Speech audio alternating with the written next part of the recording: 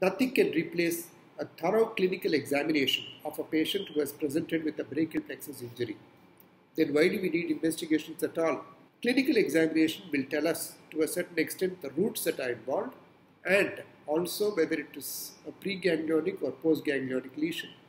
But we need to confirm it, and we also need to know the nature of the lesion, whether it's a neuropraxia which may recover or a neurotmesis which needs surgery. We need to remember that all investigations are only adjuncts in the complete assessment of the brachial plexus injury. The main investigations come under the categories of histamine test, radiological investigations and electrodiagnostic tests. If the intradermal injection of histamine in an anesthetic area of the upper limb causes the triple response, that is redness, wheal and flare, then the lesion has to be proximal to the dorsal root ganglion, which indicates a preganglionic lesion. We shall be dealing with the following radiological investigations as we go along. X-rays do give important clues about the underlying injury to the plexus. For example, a fracture of the first rib can point to injury to the lower part of the plexus and also the subclavian vessels. Similarly, fractures of the cervical spine transverse process can point to root level injuries, and plain X-ray of the chest can reveal a hemidiaphragmatic paralysis caused by injury to the phrenic nerve, which may indicate injury to the upper part of the plexus. Fracture of the clavicle may point to an injury to the divisions of the plexus, and fracture of the other ribs may preclude the use of the intercostal nerves for transfer. The next investigation usually ordered is the myelogram to demonstrate the traumatic pseudomeningocele. The nerve roots, as they arise from the spinal cord and before they exit through the vertebral foramen, they are enveloped by a layer of the arachnoid. When the spinal roots are avulsed, there remains a rent in the arachnoid layer through which the cerebrospinal fluid leaks out. It is not covered by a layer of the meninges to call it a true meningocele, but it is covered by the surrounding soft tissues, hence called a pseudomeningocele. It can be visualized by the injection of a dye through the subarachnoid space. This pseudomeningocele is an indirect evidence of the preganglionic lesion. Conventional myelography entails more radiation exposure and is less specific, hence a CT myelography is preferred.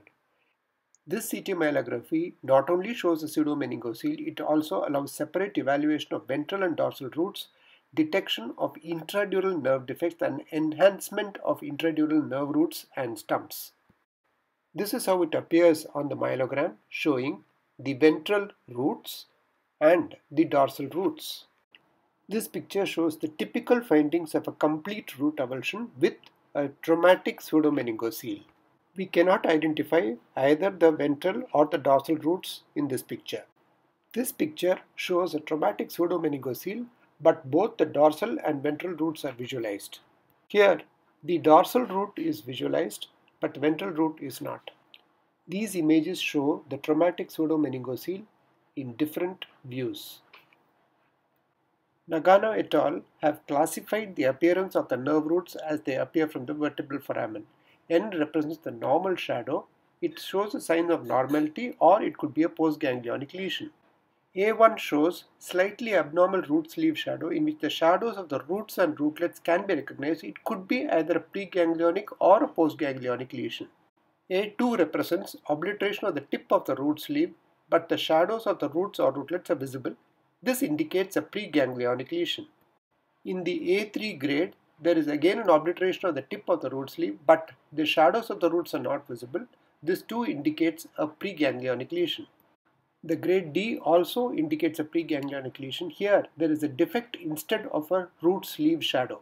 And M represents a traumatic pseudomeningocele. We need to remember that the pseudomeningocele does not manifest immediately after the injury. After the injury, there is a blood clot that seals off the rent in the arachnoid layer, which takes about a month to resolve, only after which a CT myelogram will demonstrate a classical pseudomeningocele. The next investigation done is usually an MRI of the brachial plexus. It has certain advantages like a higher soft tissue contrast, It can differentiate intravascular flow and multiplanar capabilities.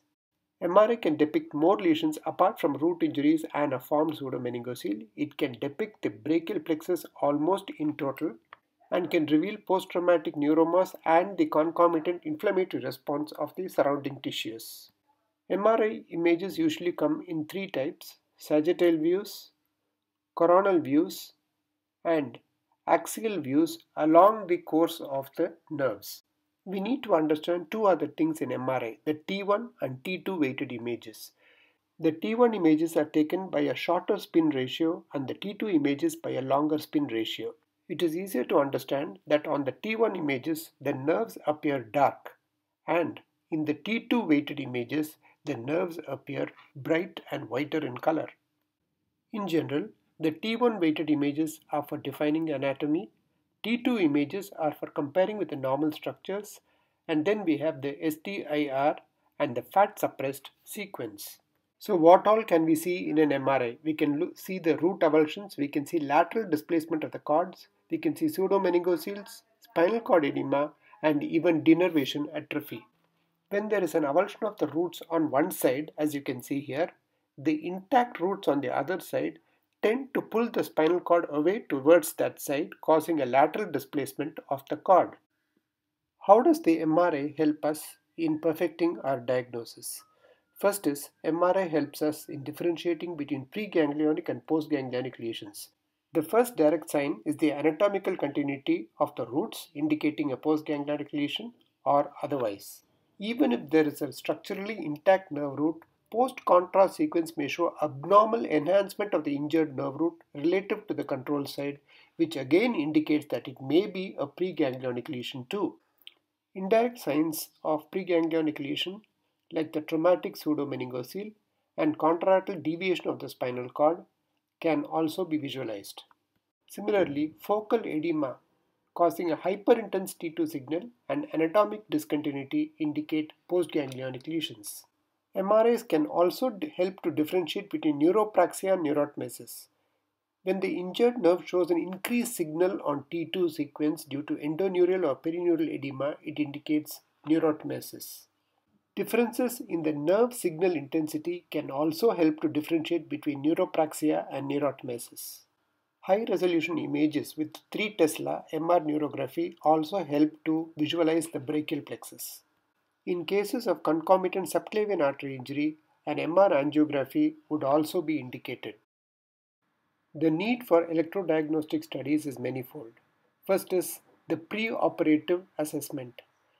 Electrodiagnostic studies help to confirm the diagnosis, pinpoint the lesions, and determine the severity of the axial discontinuity.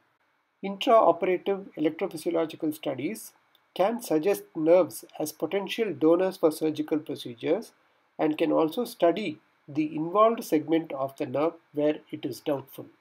Even after brachial plexus surgery or just following up a patient with a brachial plexus injury, electrophysiological studies will help to study the re-innervation of the upper limb. The main types of electrical studies that we are going to see are nerve conduction studies, needle electromyography, and somatosensory or motor evoked potentials. Nerve conduction studies are mainly divided into motor conduction and sensory conduction studies. The motor conduction studies are done systematically on the nerves of the upper limb.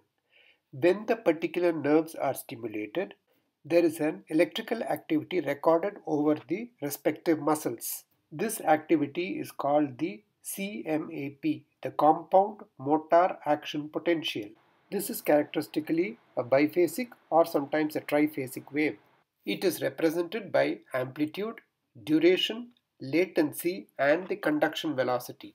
The amplitude, that is the height, depends on the number of surviving axons. If we have only 50 to 75% of surviving axons when compared to the other side, it indicates a moderate axon loss. More than 75% indicates a severe axon loss. And absent CMAP indicates no viable axons in the nerve studied. Likewise, when there is a progressive increase in the amplitude from a muscle on serial studies, it would signify re-innervation of that muscle with more axons growing in. So when do we ask for a nerve conduction study? The sensory nerve action potentials drop by day 5 and reach their lowest by day 11 post-injury, whereas motor amplitudes drop by day 3 and reach lowest by day 7. Hence, nerve conduction studies can be advised by 10 to 12 days, whereas needle EMG studies are detected only by 3 weeks post-injury. If a nerve conduction study is ordered very early, that is at second day or third day, there are some peculiar findings that we shall see now. We shall also be seeing how nerve conduction studies can help differentiate between neuropraxia and neurotmesis. When there is a total transection of the nerve, a proximal stimulation immediately after injury will yield no response. A distal stimulation will yield a normal CMAP. The same stimulation in a neuropraxia immediately after injury will yield no response in a proximal stimulation, and in a distal stimulation will yield a normal CMAP. So we have seen that both total transection and neuropraxia behave the same way electrically immediately after injury, whereas after 3 weeks, a proximal stimulation in a total transection again will yield no response, and a distal stimulation also will yield no response. This will differ from a neuropraxia lesion, where after 3 weeks, a proximal stimulation will yield no response, but a distal stimulation will continue to yield a normal CMAP from the muscles. Sensory nerve action potentials are recorded systematically as was done for the motor nerve action potentials. Here the sensory nerve potentials are recorded from the little finger representing the ulnar nerve. The recording of the action potential is as shown. The sensory nerve action potential is different from the compound motor action potential in that it has got a lower amplitude, shorter duration, and is triphasic. The sensory nerve action potentials also help us to differentiate a preganglionic from a postganglionic lesion. If there is a preganglionic injury, that is, it is found proximal to the dorsal root ganglion, it produces a complete distal sensory loss. But it preserves distal sensory conduction and we get a good SNAP. This is because the dorsal root ganglion is still intact. If the injury is postganglionic, no sensory nerve action potential is recorded. So, if the stimulated area is anesthetic to touch, recording a sensory nerve action potential from that area indicates a preganglionic injury to that particular root. This works best for the assessment of C8 and T1 rather than the upper segments. The needle EMG is also an important part of the nerve conduction study. Here, a needle is inserted into the muscle that is being studied and the electrical activities within the muscle are recorded. When the needle is inserted into the muscle, there are 3 phases of activity that can be seen. The first phase consists of the insertional activity which occurs in response to the needle being placed into the muscle. The second phase occurs with the needle inside the muscle and the muscle is at rest.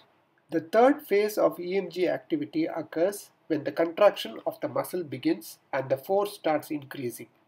In a normal muscle, this is how the EMG looks like. In the first phase, you've got a little bit of contraction in the insertional activity.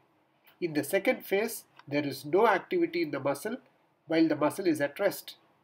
When the muscle starts contracting, the motor unit action potential develops, and as the force increases, more and more fibers are included in the contraction. In a denervated muscle, we do not see any of the features that we noted in a normal muscle. We see instead certain other features like the fibrillation potentials, the positive sharp waves, and the prolonged F wave. The fibrillation potentials are seen earlier in the proximal muscles when the denervation process reaches them quicker. Along with these fibrillation potentials, we may also be able to see some voluntary motor unit potentials. This signifies a better prognosis. This is representative of the fibrillation potentials in the denervated muscle. Denervated muscles also show some positive sharp waves. The F wave is a different sort of wave where a stimulus leads to an antidromic conduction and again it reaches the muscle and causes a small F wave indicative of denervation and possible reinnervation. We have seen the changes in a denervated muscle. When the muscle starts getting reinnervated, there are certain signs. which can be detected by the EMG. First is the occurrence of nascent potentials, the presence of unstable polyphasic potentials, decreased number of fibrillation potentials, and increasing number of motor unit potentials. Though EMG may show reinnervation, we must coordinate clinically. The nascent motor potentials that are sometimes recorded in the reinnervating muscle are of short duration, small amplitude, and polyphasic waves. Normally, the axon innervates many muscle fibers in the normal muscle. We have already seen the changes that occur in a denervated muscle. When the axon starts growing slowly into the muscle fibers one by one, we get the nascent action potentials, which are typically polyphasic in nature. When there is an evidence of early innervation on conventional EMG, that is by 6 to 9 months, there is no need for a nerve grafting because the reinnervation has already started. But when a greater distance needs to be traversed because the muscle is very distal, we cannot afford to wait for so long. Electromyography also helps us in another way. The changes in the rhomboid and serratus anterior muscles and the paraspinal musculature may indicate proximal damage. This may be useful when clinical examination is not very conclusive. So to sum up the findings, these are the activities that are seen in a normal muscle on EMG, and the activities that are seen in a denervated muscle are also shown. The electrodiagnostic studies also come in useful during the surgical procedure by way of nerve action potentials and the evoked potentials. On exploration, when we find a segment of the nerve that we find equivocal, we are in a dilemma whether to excise that segment and do a nerve grafting or do a neurolysis and leave it alone. Here, we record the electrical activity by stimulating proximally and recording distally across that involved segment of the nerve. If there is a nerve action potential that develops, it is a normal segment and neurolysis will be enough. If there is an abnormal wave, it means that the segment is involved and resection and grafting is ideal. The next dilemma comes when we find a good nerve root and want to use it as a donor for our nerve reconstruction of the brachial plexus. The doubt comes whether it is actually connected to the spinal cord or there has been some disruption inside which is not visible. So we electrically stimulate the nerve that is available and try to get a recording from the scalp region. If we do get a recording, it indicates that there is a continuity of the available root with the spinal cord. This is known as the somatosensory evoked potential. If there is a disruption of the nerve root from the spinal cord also, we will not get a somatosensory evoked potential. The fallacy of this test is that even if only a few hundred fibers are intact, we will get an evoked potential. Failure to obtain an evoked potential may be more significant in this situation. Electrodiagnostic studies are also important in the follow-up of patients with brachial plexus injuries who have either had a surgery or who are reinnervating on their own. When nerve transfers have been done, the target muscle should be sampled while activating the primary muscle. That is, when an intercostal nerve transfer has been done to the biceps muscle, needle EMG at the time of first follow-up should pick up motor units from the biceps with deep inspiration, that is stimulation of the intercostal nerve. Likewise, after contralateral C7 transfer, a somatosensory evoked potential test can be done to record a potential from the supraclavicular region of the affected side while stimulating the unaffected arm to show presence of potentials contralaterally. This will indicate that the nerve has achieved anatomical continuity. Thank you for watching.